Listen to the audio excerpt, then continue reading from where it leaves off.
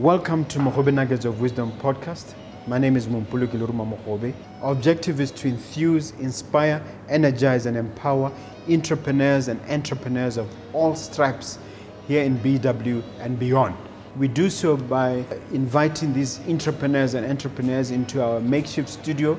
Sometimes we call them to the restaurant, sometimes we go to our studio, and we ask them to share their experiential knowledge, their experiences and their expertise.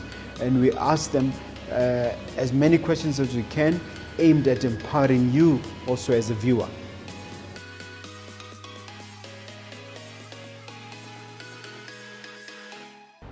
Hello dear viewer, dear listener, my name is Mompoloki Lerumo Mogobe. I welcome you once again to yet another wonderful episode of Mogobe Nuggets of Wisdom podcast.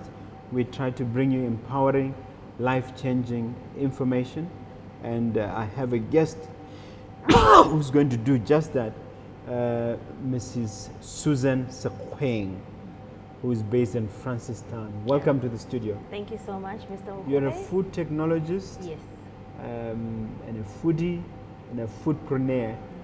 Share your background with the viewers. Okay. First of all, thank you so much for having me. It's such an honor to be here. So, as you explained, I am everything to do with food. I'm a food technologist. I studied in the UK, and I have food experience. I went to, my first job was in a food manufacturing plant, and yeah, basically I've worked in Botswana in your for the last, is it seven years? 8, actually no, 10 years in Botswana. And so now we want to now bring in the skill so that we can assist people start up in the foodpreneurship. Tell us about your training specifically. All right. So I did my first degree in food science and technology. It was an honors degree in the UK, Cardiff University. And then I went on and did my master's degree as well, same university, in food technology, food science and technology. After I finished that, I then also trained, I've done short trainings, like your food safety management systems. We also trained, I also trained on your ISO 9001, your quality management systems. So we are trained, I was trained by SGS. So there are short courses where they give you the skills that you can impart. Because the food industry is evolving, it changes, standards are changing. Because I was going to ask you, what exactly is food technologist? What does that mean? So we play with food.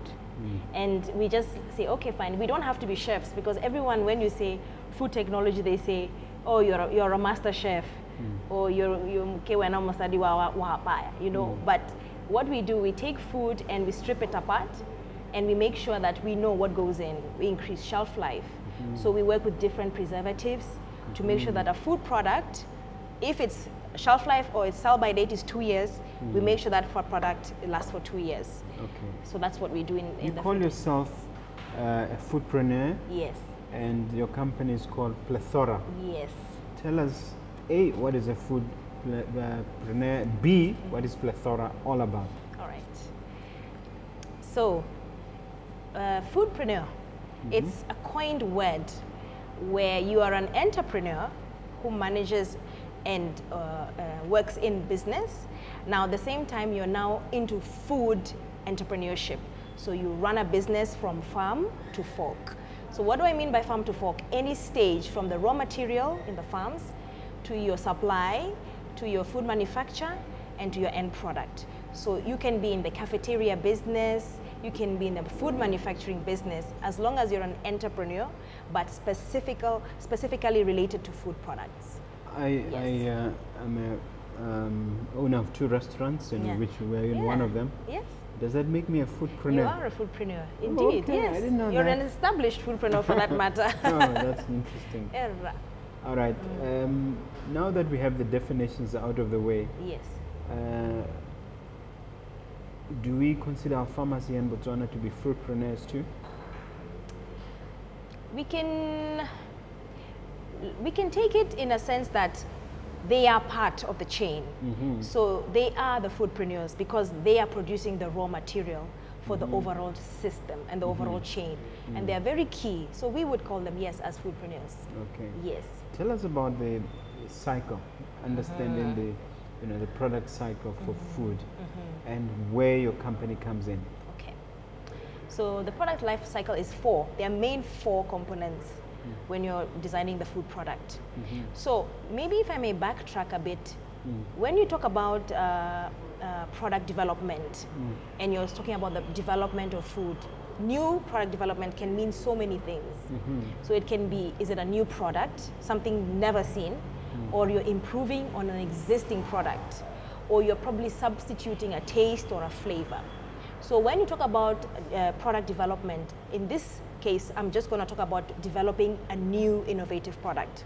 So the first stage is idea generation. What is the product?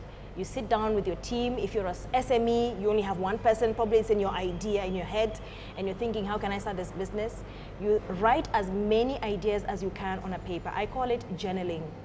Journaling is a very key aspect of my life. I journal everything. I journal my next idea. I journal what I want to do tomorrow. I journal and journal. Write your idea down. Brainstorming on paper. Yes, on paper. And you keep coming back. You don't just write and go. You write it today, you come back again, look at it, and then you get fresh insight. So the journaling process is very important. You write your idea, thrash it. Write as many ideas as you can. Then the second stage, now you start the screening. You can involve other people. If you're a medium-sized company, then you can involve your marketing, your sales, your other stakeholders. Screening is as in interviewing them to see whether they're suitable or not. Exactly. Are the resources available? Do you have the manpower? Is it the right time to do it? Is the market ready? Because that is the biggest question. Is the market ready for the product? So after you have your screening and then you come down, you've narrowed down your ideas, then what do you start doing? Then you start saying, what is this product going to do? What is it fulfilling? What solution is it making? Because most of the time people come and say, oh, I want to make a product. I'm the best chef. I'm the best jam maker in Botswana. Or they'll say I'm the best, icing sugar maker. But the question comes, is the market ready for your product? Is it the right time? So you screen it, and after you come to your screening point now, then you've gotten your concept. I always like to tell people, put your concept, what is it trying to do? Linking it to the unique selling point, which we'll talk about later. So you then say, I want to make a food product that can provide a powdered drink with high nutrients. Then you start asking your questions, for who, for what, for when. Then you start going deeper into your market product and to your marketing side. After you've gotten that, then you start your prototype. So what is a prototype now? That is now where you're making your product. You're developing your product. You start bringing in the ideas. You're in the kitchen, basically, mixing and adding and removing and placing. After you've got your prototype, people think I'm done. After that, I go. The next stage now is market testing. Do consumers want that taste? Do they want that product? Do they want that? Do they like it? After you get feedback from them, then that is when now you can decide you commercialize it. So you then now make it into a system, and then you produce it, and then you launch it. So in a summary, that is what it is. Okay. Plethora? Yes. That's now, the second part of my question. Plethora, we come in as the... First, why did you choose such a name? What does it mean? Plethora means abundance. Yeah, it's God's abundance, and it means abundance. Yeah, godly given abundance.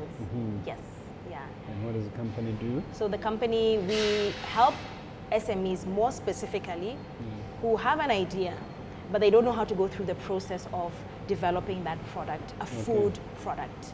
That is what we do. How long has the company been around, and what significant accomplishments, if any, has it done? We've been around for 1 year. Actually, we are celebrating our 1-year anniversary this month. Congratulations. Thank you so much. It was all about COVID, wasn't it? Yeah, it was. Actually, it was just before the lockdown, and it was like, what's happening? So we thank God for that. Then after the year now, we've helped companies move from abattoirs to export license abattoirs. We've done training. Already? Yeah, we've done quite a lot of training. We've done food safety training. In fact, if I'm allowed to say it in the show or to certain companies, yes, we've trained established food manufacturers on food safety training.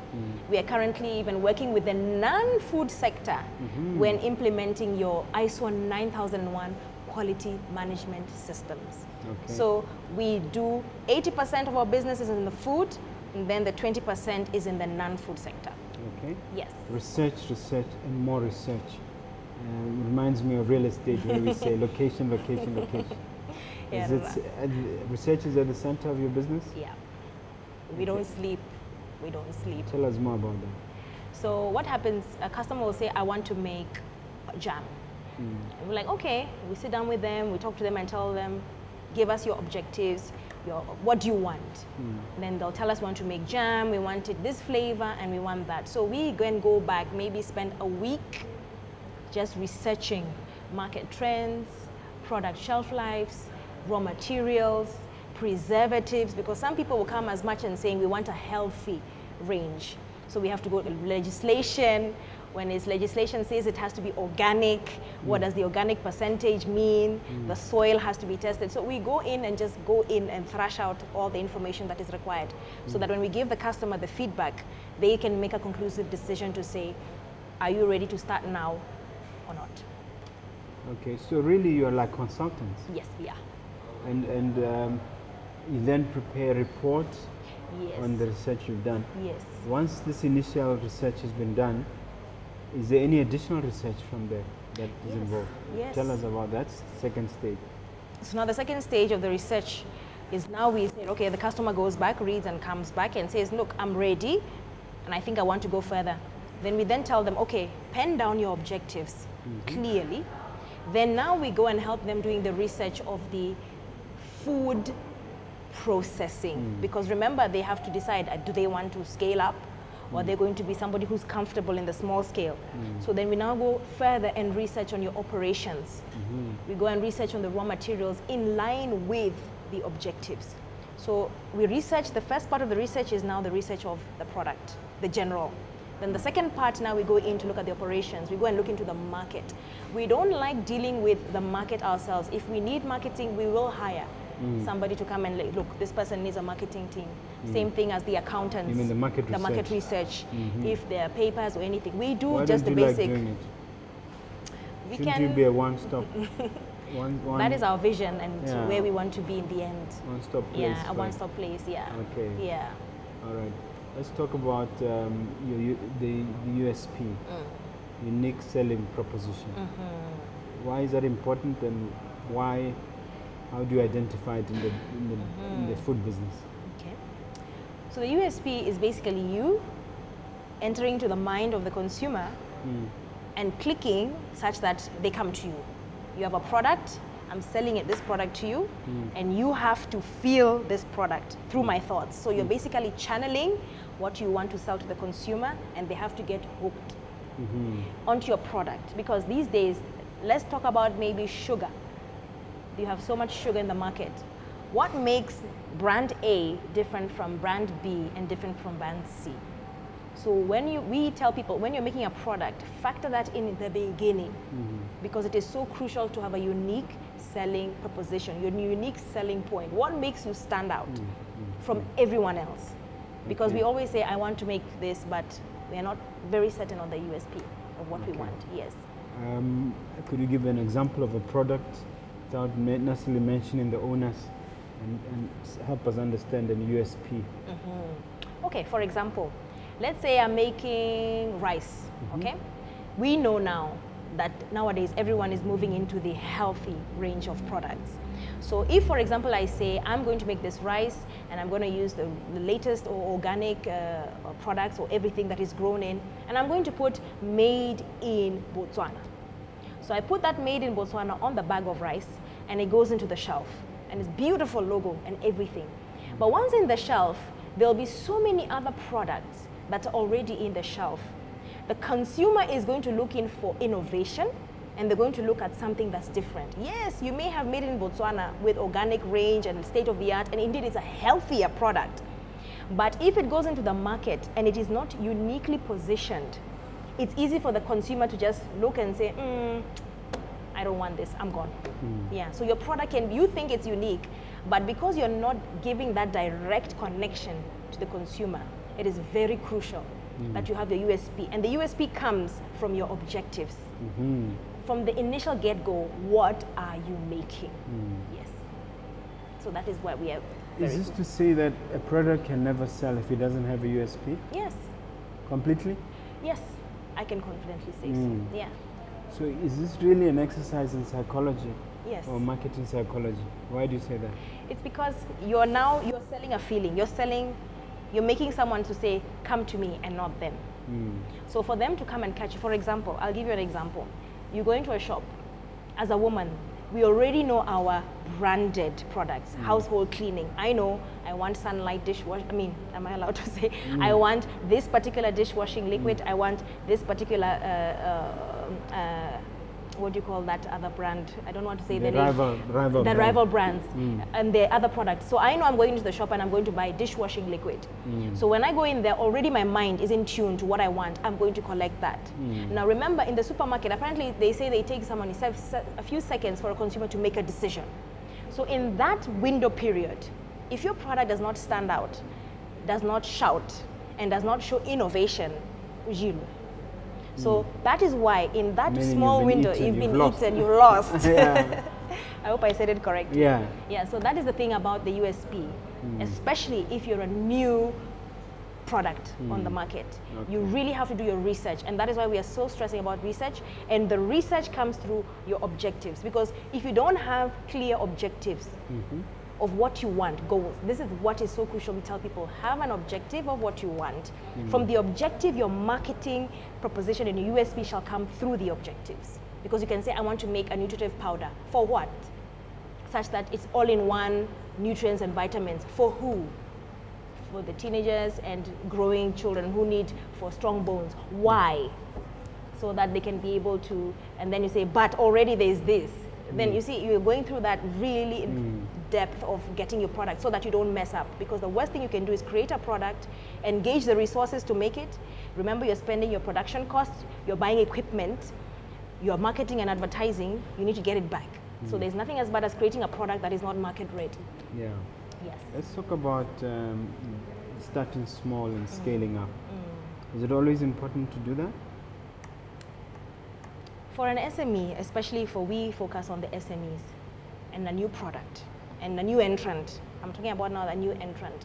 If you're an existing big powerhouse blue chip company, for you, your new product innovation is on a different scope in comparison to an SME. If you're existing, your SME, your scaling up would be, I'm reformulating, or I am using a cheaper raw material, or I'm making a healthier version of something. But for an SME startup who, as a new entrant, it is always important to start small. I'll tell you why. There are 4 types of entrepreneurs.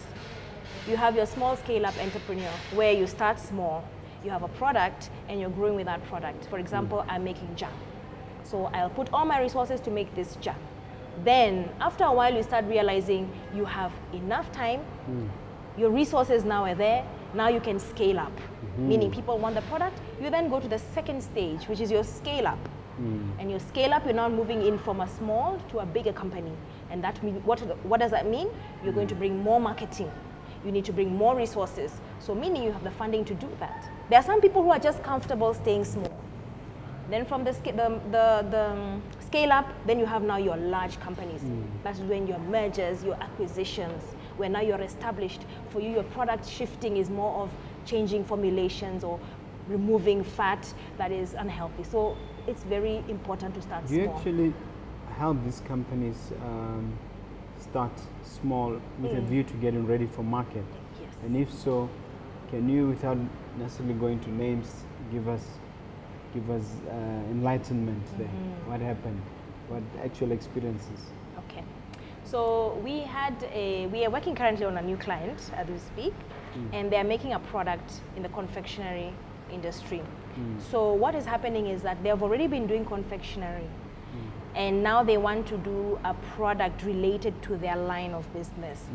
So already you can see, you cannot say get a loan and go to CEDA, get a loan and start pumping this product out. Why? This is a new product, it's a new niche for them. So we say, let's start small. Why is it so important? Why? They're able to then get the product formulation right from the get-go. If your product formulation is wrong and then you go big, the reviews that come through, you've already invested, can take you back because you don't have the solid research that has come through that, the intel. One of my mentors, yeah, the intel. I like that. One of my, yeah, the intelligence. Actually, one of my mentors and one of the people I worked for, they actually told me, here in Botswana, a very well-versed and knowledgeable man, told me that you can even have 4 files of intel of your competition at any one time. Files, what your competition is doing, who is their next move, who are their buyers, keeping one tab, just making sure you have that intel.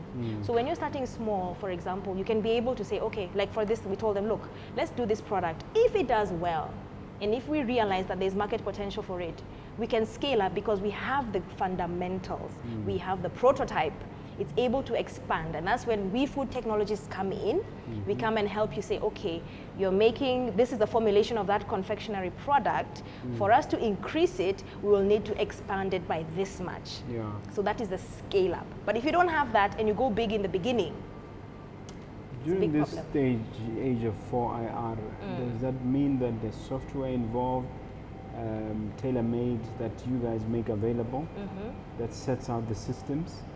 Yes, the software for the systems. Yeah. Maybe. Just explaining the step by step.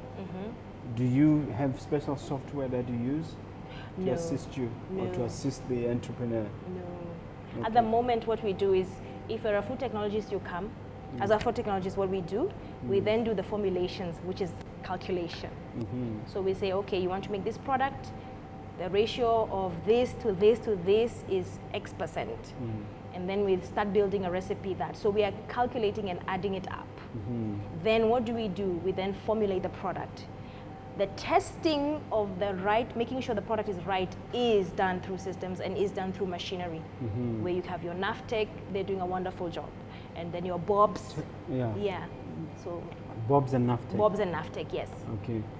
Perhaps the viewer doesn't know what each one does. All right. So we have NAFTEC, which is your National Food and Technology Center.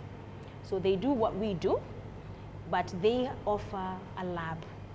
So they then help you formulate your product, and then they test that product. So when you're formulating a product, you're dealing with a lot of things. You're putting in your preservatives, you're putting in your taste, you're putting in your texture. All that has to be formulated to make a product that will make you happy. So NAFTEC help with that. And then they test that product according to what? Legislation. Because remember, you're using sensitive items that need to be legislated. If you abuse that, then they can have potential defects and all that for future. Then also NAFTEC, what they assist with is they assist you now also calculate the shelf life.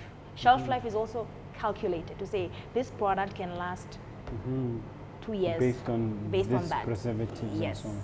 And then BOBs, they are responsible for the legislation. It's so important when you're making a food product, adhere to the food legislation. So do you assist the foodpreneur in interacting with these bodies? Yes, we do. Okay. A lot. So you really hold them by the hand? Yes, we do. We do. Yeah. Now let's talk about the statutory and regulatory framework in Botswana. Yes.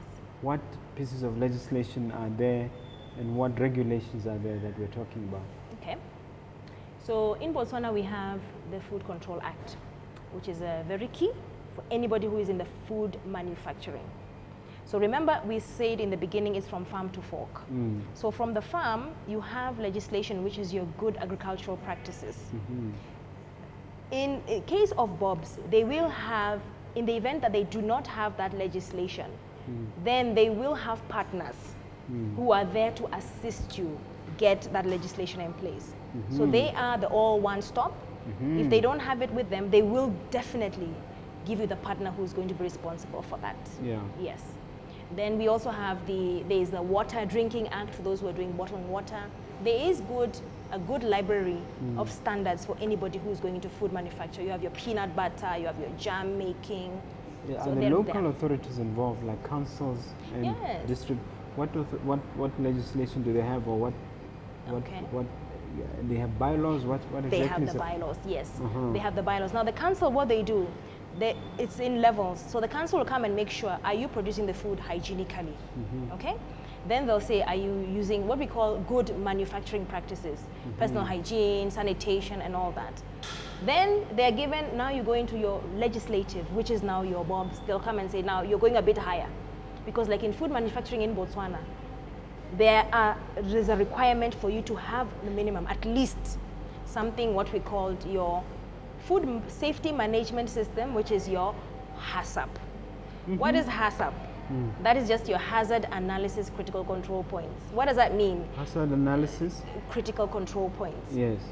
For example, I know all abattoirs that are in Botswana that are slaughtering, the minimum at least for you to export out, you must have HACCP. And we have clients, and we've been able to guide them with their standards. So Botswana Bureau of Standards are the ones for HACCP. They are the ones now who guide you. What is that basically? Is you identifying the hazards in your premises and then controlling them. That's it. Yeah. Or eliminating them. You can't be eliminated, but you can bring them to acceptable levels.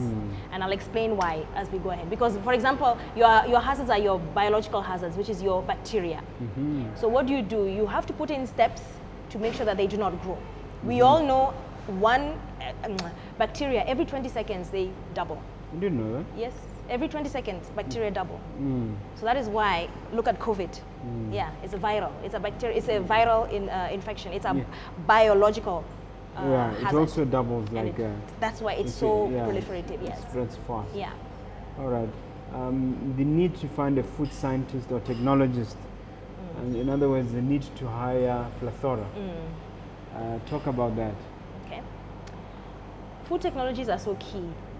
What we do, we sit down with you and we take your recipe, making it market ready such that it can be scalable and it can last on the shelves, because people will be like, oh, I make the best jam. Then we say, can it last? Can it outlast its competition? So we make sure that it can outlast competition and on the shelves. So in your case, you have a lab where you do all these things? We partner. That is why we partner. Actually, most of the time we refer them to NAFTEC. For now, yes. We partner them. Are you planning to get your own lab soon? Or is it something in the pipeline? Let's wait and see. No, I mean, I'm asking what your plans are. Yes, God willing. How feasible is it to get your own lab so that you are independent? It's very feasible. Very, very feasible. You can. In terms of best practices, looking at other companies in your area that you want to emulate, do they have their own labs? Yes, they do. And what happens in those labs? Exactly. So they do everything. You come with your idea, they formulate your product, you get your prototype, they test it, and then they even commercialize it. So commercialization is the part where they come in and help you scale up. So once you go with your product out of the place, they help you barcode it, they help you take it to BOBS for testing, because for you to sell, you need the BOBS standard mark to show that you have adhered to all the quality and safety parameters of your product. You won't kill people, basically. Yeah. Isn't the making of a prototype prohibitively expensive sometimes? Yes. And A, why is that the case? And B, what can be done about it? Okay. In the food industry, really, to be honest with you, I know in the tech, it's quite a challenge.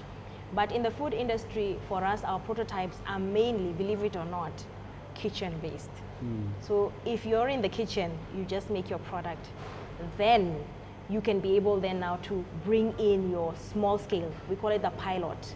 So we're not making the actual big thing. Then what will happen in the case now when it gets expensive is in the event you're making a product that is probably reduced fat, or probably you're making a substitute for a raw material in the bigger production line. So for the food industry, it's rarely going to be new. It's going to be something that it's low scale because you'll be doing it in the kitchen. Yes, we actually encourage people to do it in the kitchen and make it such that when it goes up, it's going to be As a result of the COVID situation, has there been a spike or an increase in food manufacturer or inquiries about food manufacturing? A lot of it. Yeah, there's been a lot of people who are inquiring to make products, and a lot of people also, there's one great inquiry people are making is, how do I deal with my farm waste? How do I deal with I have a farm, I produce this amount of waste, what can I do with it? Yeah, there's a lot of inquiries on that. People are also coming out saying they want to make new food products. There are recipes that they're realizing, oh, I can make something good, but we always take them back to the drawing board. Where are your objectives? In terms of the farm part of the farm to fork value chain. Yeah. How are farmers doing in Botswana? Because I think farming is not really regarded as the profession. So what are your observations? What I've seen, the farmers, they are producing, which is a good thing, and they will do it extensively as part of. So we're getting a lot of farmers coming up, making a lot of vegetables, but it ends there. There is no value addition. So it'll be like, I make tomatoes, I have hectares and hectares and hectares of tomato. But then the question comes, value addition. Remember, as long as you're a farmer, you have waste. We lose a lot, there's a lot of waste going on in farms. So what I've seen is people don't know what to do with that product and they throw it away. But that's gold. You have tomatoes, cabbages alone, you can produce tons of waste. Churn it into a pickle. What's a pickle? It's like a pickle, your acha. Hey, Yeah, your achas and your vegetable pickles. Your tomatoes, churn it and make tomato puree. Turn it and make it into tomato sauce. So there is the gap. What we realize from the farm to the fork, there is a gap. So we want to join the farm and fork procedure the whole way because a lot of farmers have waste and I tell you, they're throwing it away. What are you teaching them that we can help you turn your waste into money? You call it gold. Yeah, gold. And what's your success rate in this regard so far in the 15 months in terms of convincing them to change? We have so far, to be honest, because we are still new, we are still in that process of trying to develop the products. Hoping we have a goal and a target within 5 years to have a footprint in that regard, such that we can be able to say, look, we're revolutionizing this thing. Here is your product. Don't throw it away. Don't give it to the animals or the pigs to eat. Let's add value and make money out of it. There's so much. Your tomato purees. Look, tomatoes the other day in the supermarket were 36 pula a kg. 36 pula a kg. Is that a lot? It's a lot of money, Mr. Mogobe. Okay. Tomatoes go for 12 pula. If they're in season, 9 pula. Okay. And then the other problem we have with farmers, then they'll produce, then we get a glut. And then what happens? You get excess product, cannot be sold, the price. So it's such an erratic process. So we want to just come in and say, enough. You know what? Even if you produce this much, this is where we come in. Yeah. You've traveled extensively, even as part of your education. Which country or which set of countries would you say, are showing best practices insofar as food production and even preservation and avoiding waste that we're talking about? Okay. Where were you most impressed? I was most impressed in Kenya. I'm from Kenya. So the system of agriculture is really advanced and there's a lot of value addition. So what impressed me is that there is no waste, everything is produced and sold. In your beer manufacturing, you get your downstream processing, then you get your products that are even using the fertilizer. So it's input into output. So I saw a real cycling of resources and material. There's nothing of there's a glut or there's an excess. So I was really impressed by that. There's a lot of food manufacturing there. In fact, food scientists and technologists, the market demand for them is so high because every other day. In Kenya or just generally? In general, even in Europe, in the UK, in fact, they wait for them. You're finishing your course is like, best, top 5, come here. We want you to come and work. Because they're so consumer and market, they're forever trying to come and beat the market trends. Yeah, consumers are ever evolving. They're so complex. Okay, yeah. So in Botswana, what will it take for us to become like Kenya? Botswana, we need to put in a lot. First of all, the food technologists need to know there needs to be industries because the industries will then create the demand for the food technologists and then create the demand for now the need. What do you mean there needs to be industries? Industries like food what? Industries, for example. Okay. Yeah. Okay. So you have your food manufacturing because most of the food technologists who come out of school will go and work for industries who are already established probably outside Botswana. So what will happen, they'll just come in as QA and food safety management. They're not actually in there for the new product development. Why?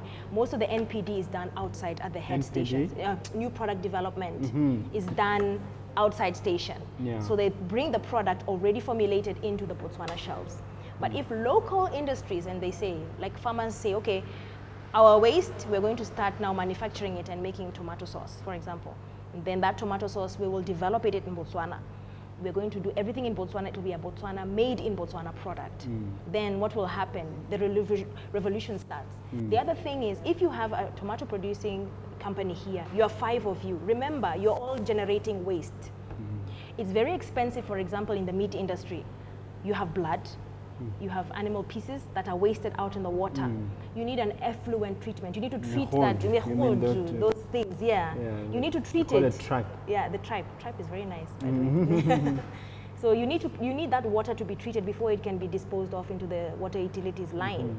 So what do we do? If you're 4 of you, it's cheaper for you to establish an effluent treatment plant together in one area.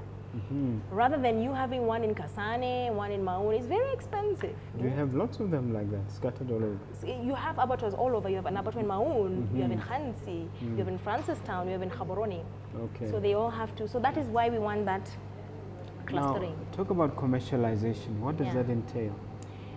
So commercialization is taking your product prototype, you're happy with it, the customer is happy with it through market testing, and they're saying, you have a biscuit, let's say you've developed a biscuit that is low fiber, you know, you've claimed it can help the heart, something like that.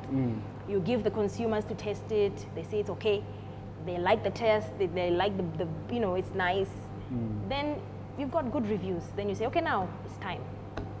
Let me now go and open my manufacturing plant. And then basically commercialization is now making the product into the market. Yeah, that is the commercialization. You see, packaging is key. Packaging as in just wrapping something up, or packaging as in what? The final product, the dress of the product.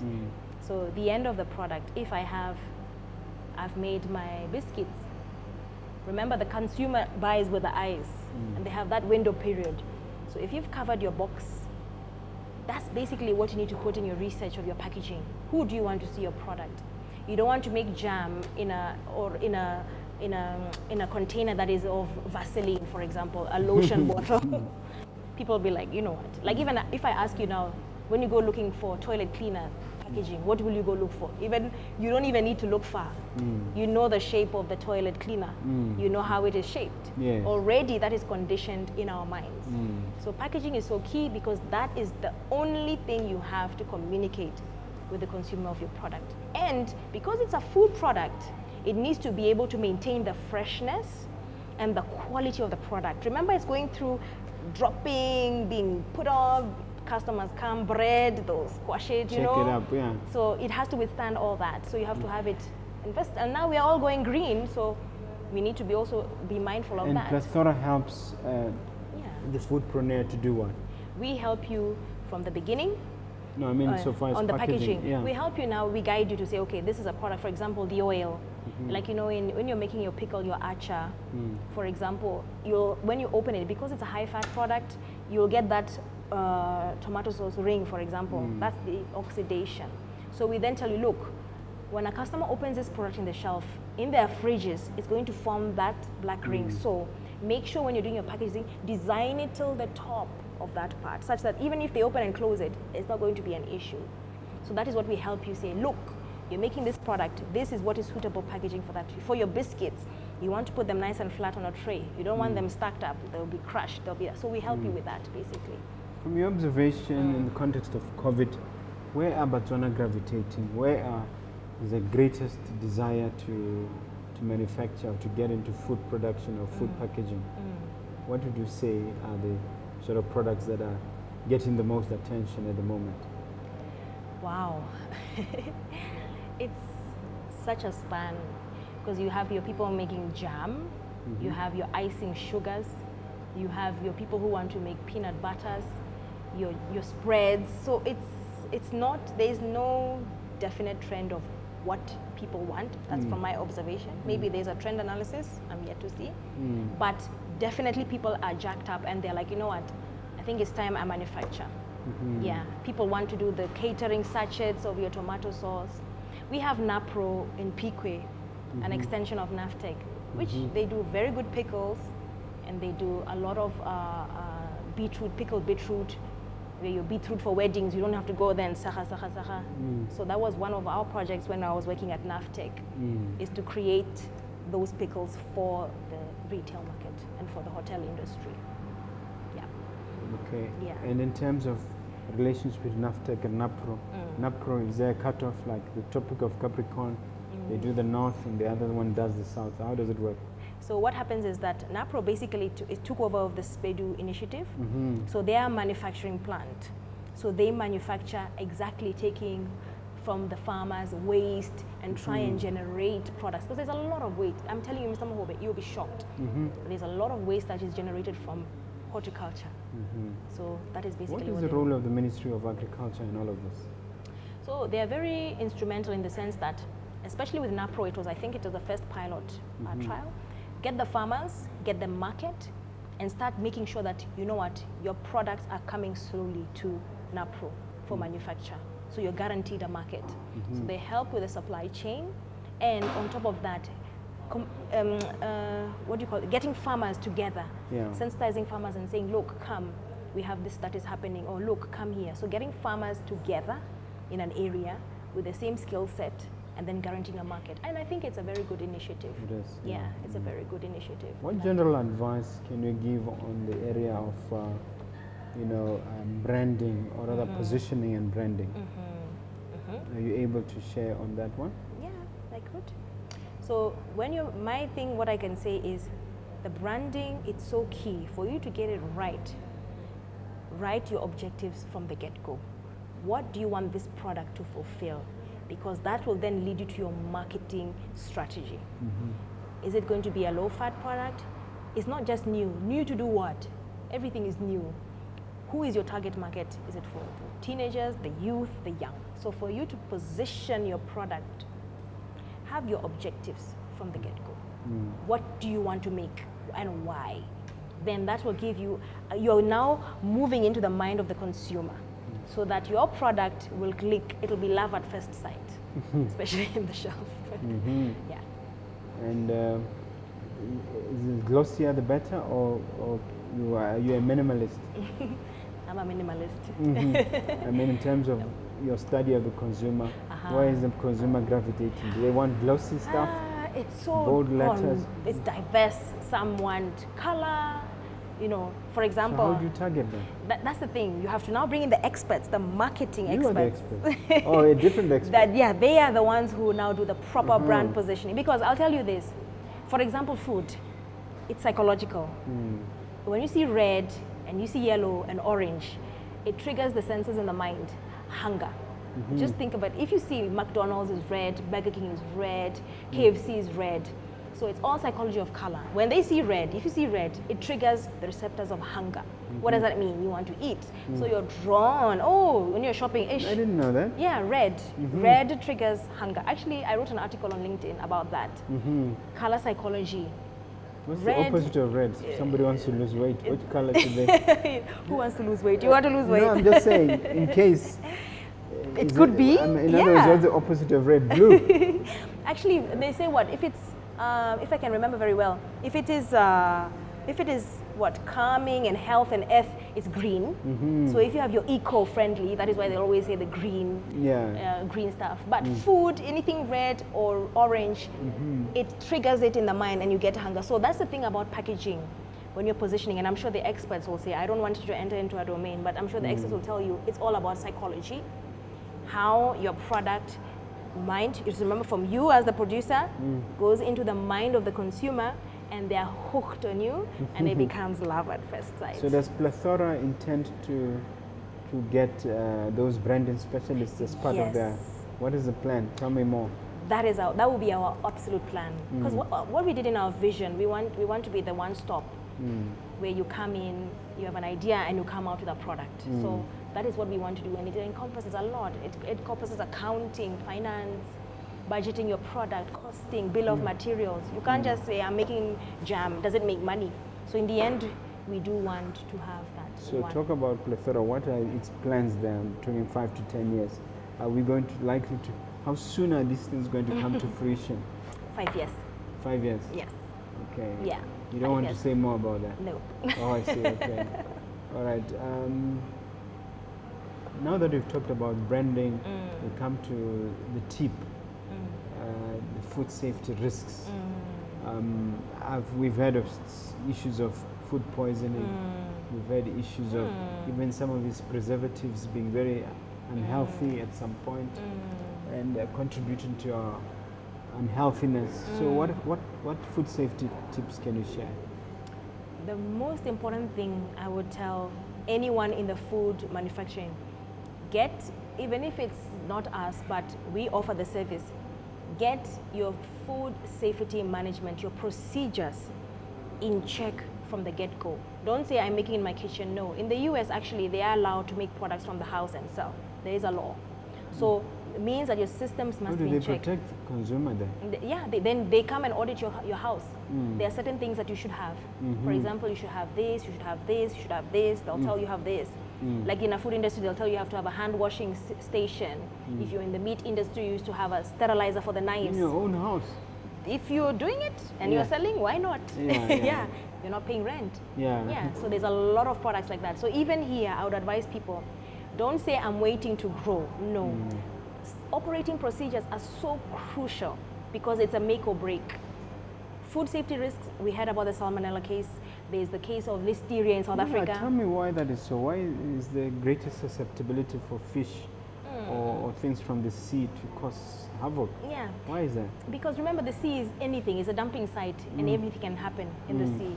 So there are particular bacteria that are thriving in that condition. So what happens, once the product now comes out, you have it's not only fish though, you have your chicken as well. You have certain conditions that if given the chance, even the meat, in the meat, they will... I think one of the most vulnerable is pork, isn't it? Actually chicken. Chicken, yeah, chicken is the most vulnerable because chicken, you can die. Because of salmonella, you can die. Beef, you can control it because the main one will be like the ones from your handling, your E. coli, yeah, enteropathogenic. Those are the ones which are going to come. But chicken is chicken and seafood, they're very, very sensitive. Okay. Yeah. And in your company, how do you help the foodist or the foodpreneur guard against food poisoning and guard against, what systems do you put in place? Okay. So what we do, we work together with the legislation. There is legislation that says, remember, bacteria is living. You cannot completely eradicate it, more especially if you're working with people, but you can bring it down. So what we do, we take the standard, the BOB standard, and international standards, and then we interpret to say, okay, you're making meat. Meat requires this to be done. So we put in your building blocks, which is your hygiene, your personal hygiene. People have to wear certain things. You can't just go into a food factory just like that. You have to wash your hands. Pharmaceutical industries are even more stricter, where you come in, you bath, and then produce. So we help you create those systems in place to reduce them to manageable levels. What about the danger of fecal contamination? Is it there in the food chain? A lot. Yes, a lot. How serious is it in Botswana, and what do you do against it? So fecal contamination, especially, I'll talk about it in the meat industry. So what will happen, remember you're dealing live with the carcasses, a cow comes in. So what do, you have to put in measures. So there can be, the law requires, like for example, if you are doing, Botswana used to export beef to the UK. Yeah. So there was the BRC, which is the British Retail Consortium standard, that had to say that whenever you slaughter, you wash down the animals with a bit of chlorine, but that it's metered, it's controlled, and you wash it down. What does that do? It reduces the microbial fecal contamination to a manageable level. So you must put in procedures.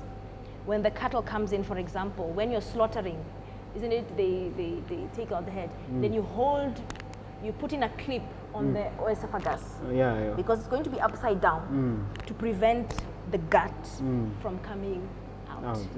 So there are measures that we help you say, put this in place. Is it? Yes. And you actually go step by step? Step by step. It's a tedious job because you have step by step and you audit. What does audit mean? You check. Then also when they're removing the hide, remember the hide is, the cows are busy doing their business. On the hide is full of cow dung. And now when you're slaughtering, you shouldn't wash it down. No. Why not? So you increase the chances of contamination. Yeah. You can wash it. So what you do is just make sure that you go back again. Make sure, for example, the cattle, I know it's not realistic, but the cattle, the guts are minimally empty, so that if they're removing anything out, it's not as much, so that they don't get contamination on the hide. And then what will happen when you're slaughtering and you're opening up the hide, make sure that the outside does not touch the inside of the hide. Okay. Yeah. There are some who would just argue it's better to go the vegetarian route to avoid all this. What do you say about that? Even vegetables have bacteria. Rice. Rice is a specific bacteria that is very dangerous, especially if you reheat rice. Yeah. Yeah, so always heat your rice top.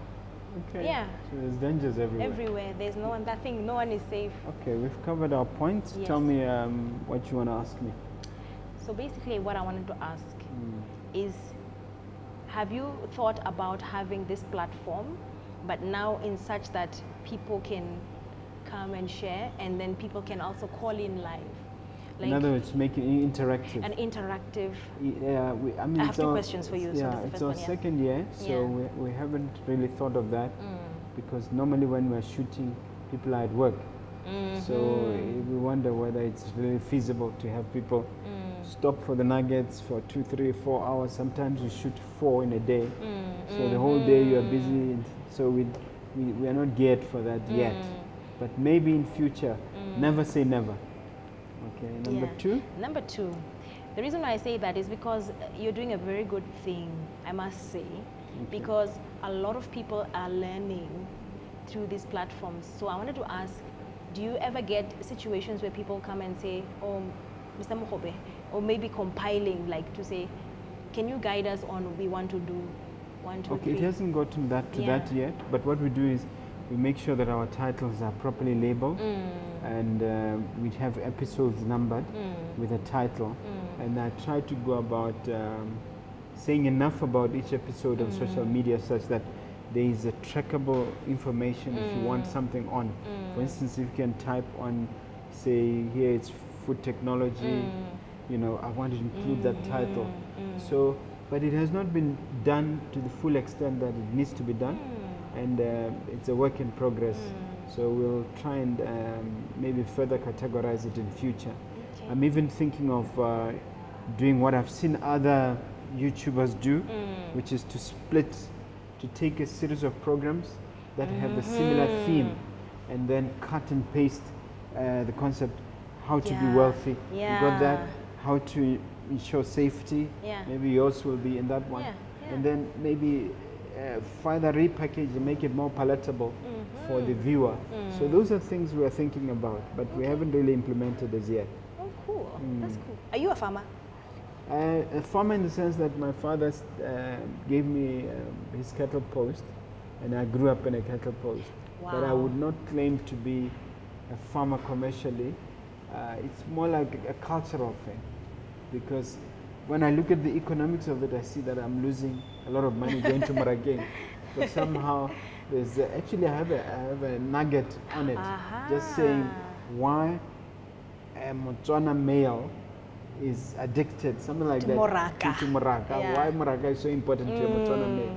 You should look it up. I will. So I explain that because most of the reasons I have for keeping my Moraka are not economic in nature.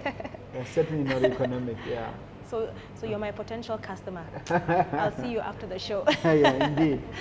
I want you to look at that camera and say a few takeaway messages, something motivational that the listener or the viewer can go away with. Okay. Yes. Thank you, Mr. Mogobe. As Mr. Mogobe has said, we are now moving forward, Botswana. We want to create industries for the food sector. So if you have an idea, don't shy away. There are so many centers here that can help you. We are here. We have the government bodies that are here. Let's get going. Let's get cracking. Let's get the products out. So I encourage you, your idea is not too small. Call us. We can be able to assist you and help you then scale up to make a tangible and successful food product. Okay, how do they reach you? How do they get in touch with Plethora? What are the contact details? Plethora Consultants, we're based in Francistown, and we are just behind Game Mall, by the Nzano Mall, Game. And if you want to contact us, our number is 72877293. If you need an email address, then we can take it from there. What's the email? plethora bw@gmail.com. Okay. Yes. Social media? Social media, we're on Facebook, Plethora Consultants, for now. All right. Yes. Yeah. Thank you very much. You've been a wonderful guest. Thank you very much. Thank you so much, Mr. Mogobe.